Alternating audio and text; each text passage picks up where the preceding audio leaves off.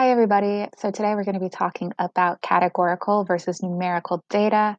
You are going to want your interactive notebook notes on this. So if you don't already have those out, please pause the video and get them.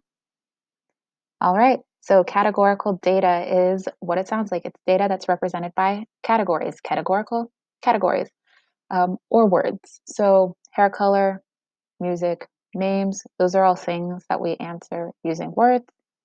It's categorical data. Whereas numerical data is data that's represented by numbers. Numerical, number, they sound the same.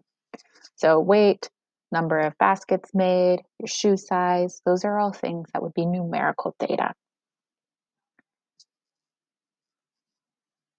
All right, let's get some practice in. So for each of these questions, you're going to tell me, is it categorical or numerical?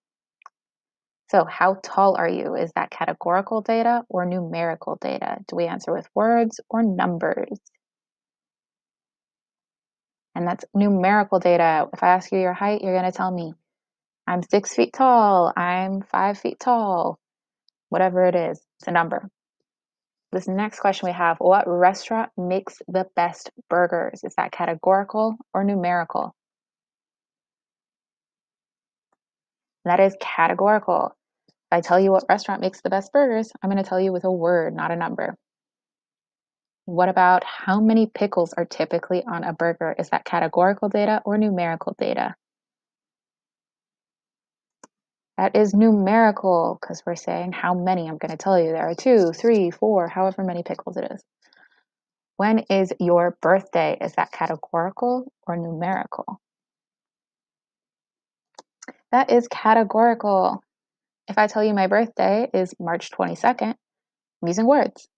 There are some numbers in there, and sometimes when you write your birthday, you might use numbers, but ultimately, this is something that it's a category, and I'm using words usually to describe it.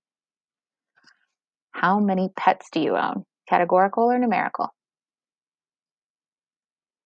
That is numerical. How many? I have to answer with a number. In what zip code do you live? Is that categorical or numerical?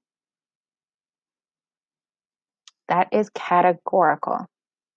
Even though zip codes are set in numbers, it's still categorical data because ultimately, when I'm asking you what zip code you live in, I'm asking about the category of zip codes, which is talking about your neighborhood. So this is basically the same question as what neighborhood do you live in? And that's answered with words. And then last but not least, we have what is your favorite color?